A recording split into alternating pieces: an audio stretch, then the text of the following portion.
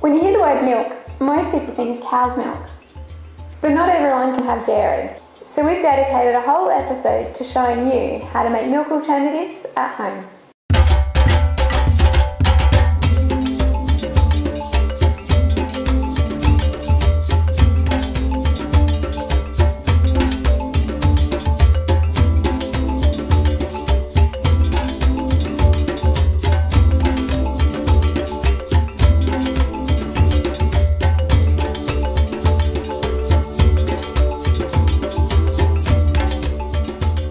So you can't have milk.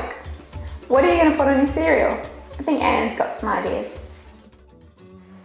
When you can't have dairy, like me, soy is the most usual alternative. But another alternative we like to have in our house is oat milk. So today I'm going to show you how to make a very simple, straightforward oat milk. For that we're going to be using 1.5 cups of oats, just the normal rolled oat variety that you get in the supermarket, and some water. So put the oats into a bowl, cover them with water, soak them overnight, and then in the morning we're going to blend it up and make a delicious oat milk. After they've been soaking overnight, pop them into a bowl, another bowl, give them a bit of a rinse, and then into the blender with 500 ml of water and blend it up. You also might like to add a little bit of flavour to your oat milk. You can use some medjool dates or some yummy vanilla, which is, you know, my favourite. So if you don't have a nut milk bag to strain your oat milk, we're going to show you some alternatives, and one is using a coffee plunger. Now this does take a bit of muscle power, so get those arms ready for an excellent workout. Alright, let's go. There we go. I think I got it now. Oh gosh, I got a dent in my hand. So if that's a bit much of a physical workout for you, then what you can do is just drain it off into a bowl. Shouldn't sing on camera. You can use a normal household strainer or one that's a little bit more fine, depending on how you like your oat milk. So there we have it, yummy oat milk. It can probably taste a bit bland, but that's why you put it in your coffee or in your cereal. Oh, but especially on your porridge, it will taste yum. What if you can't have gluten, dairy or soy? What are you going to have on your cereal? I guess rice isn't just for weddings. Good luck with that, Lisa. Okay, so today I'm going to show you a really quick rice milk recipe. There's only 4 ingredients and it doesn't take very long to make at all.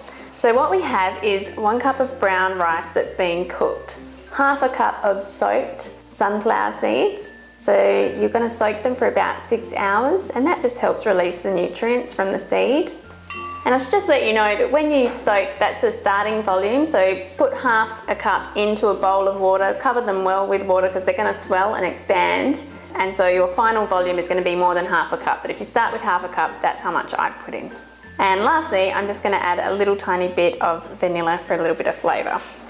Okay, so we're going to make 1 litre final volume. So what I'm going to do is I'm going to add about half of the fluid now and blend it up, because if you've got just a regular sort of blender, unlike the really high-speed blenders like Glenys and Hayley use, I find if you add too much fluid too soon, sometimes it just doesn't blend up quite as smoothly. So the trick here is just add a little bit of the fluid first, get it pureeing up nicely, and then add the rest of the liquid.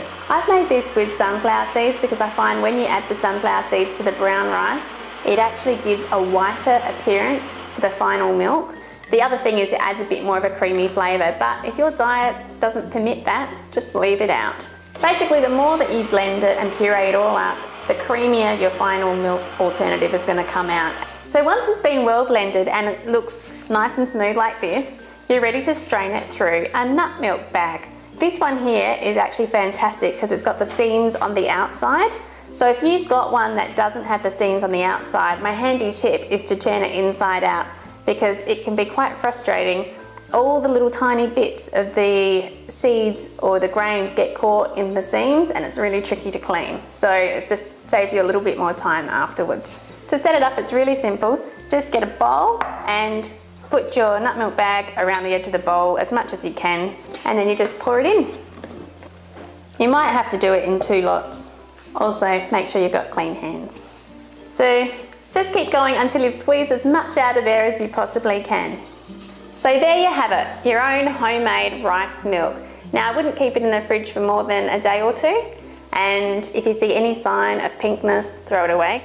The other thing to notice is the next day after it's been in the fridge, you will find maybe some layers separate, and there'll be a more watery layer and then the top layer.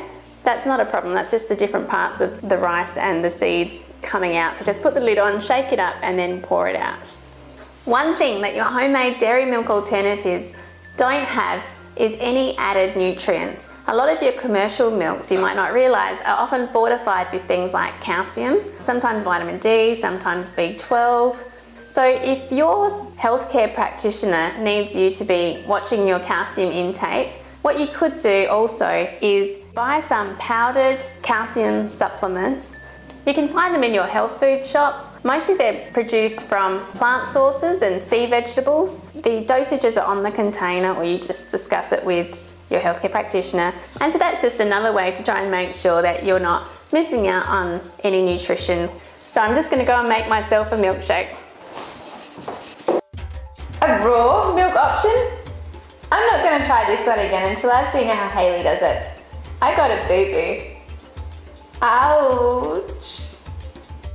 Today I'm going to be showing you how to make fresh coconut milk. Now there are 3 variations of how you can do this, and today I'm going to be showing you how to do it using a young Thai coconut. You can also make it using a mature brown coconut. I will also be showing you how to make it using dried desiccated coconut and coconut water. So first I'm going to shave off the tip using the cleaver.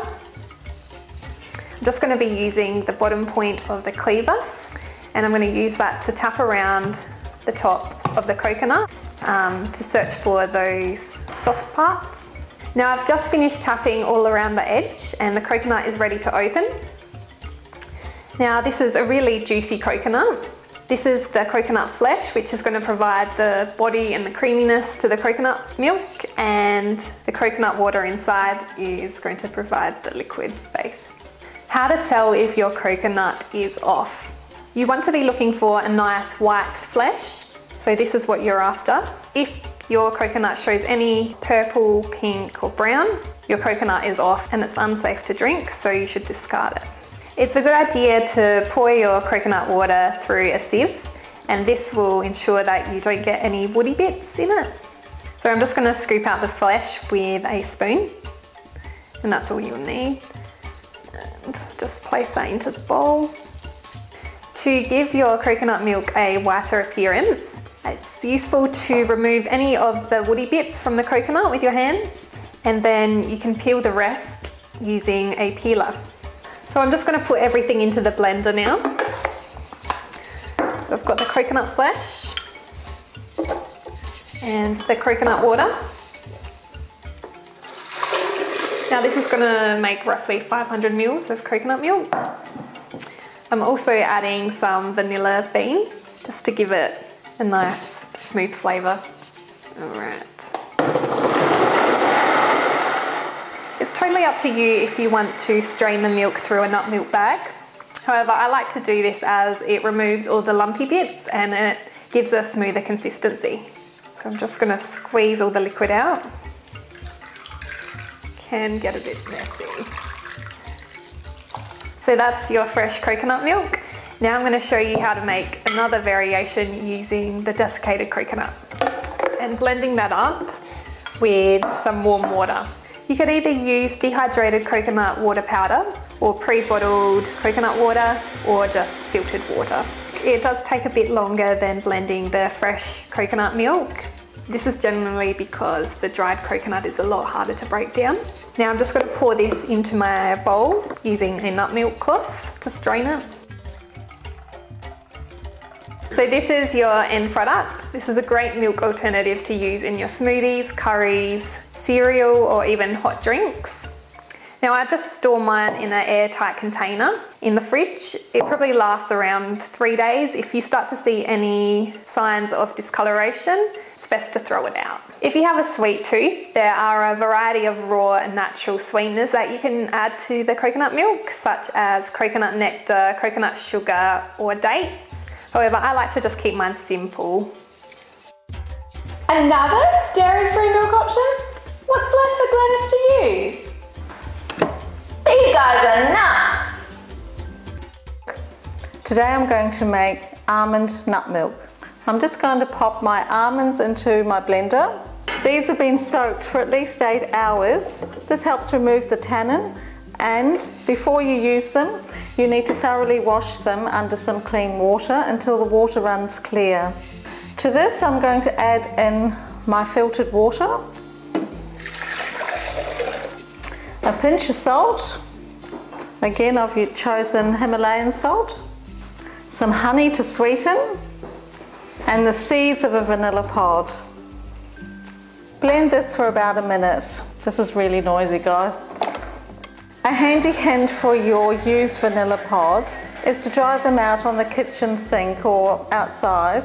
You can put them together in a little mortar and pestle or in a high-speed blender with a little bit of vodka, just enough to make a paste. And then you have your very own vanilla paste that you can keep in the fridge for 3 to 6 months. This is perfect. You see, it's just slightly frothy on the top. If you don't have a nut milk bag, the alternative is you can use a sieve and some very fine muslin placed over the top. And if you'd like to refer to our recipe book, it'll have all the instructions there on how to care for your muslin. I'm just going to help the milk through.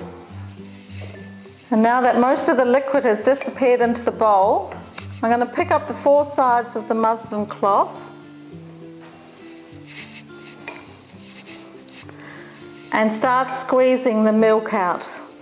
Keep squeezing until it's almost dry. It's ready to pour into our clean jar. This will keep in the fridge for up to 3 days. I've used honey to sweeten this almond milk. If you prefer, you can use an alternative sweetener. Don't throw your pulp away. This is almond meal, so we need to dry it, and it will store in an airtight container for 3 months. If you've got a dehydrator, place your almond meal onto one of the drying racks. And if you don't have a dehydrator, you can pop your almond pulp onto a tray, spread it out, and put it in the oven after you've cooked something when it's cooling down, and leave it to dry. So there you have it. 4 different dairy-free milk options for you to have with your cereal, your milkshakes, or your hot drinks. Now it's time for you to give it a go. Let us know what you think. And if you want to stay up to date with all the latest, head on over to the website and fill in your details to receive our newsletter. Have I got something in my teeth? Depending on how you like your nut, said nut milk. What am I saying again? Arm workout, yeah. It's my stomach grumbling. Do you know how much that much is? Really help you. I'll start again. What do they do? What do they help you do? Sieve the milk. Okay. Woo! Squeeze gently.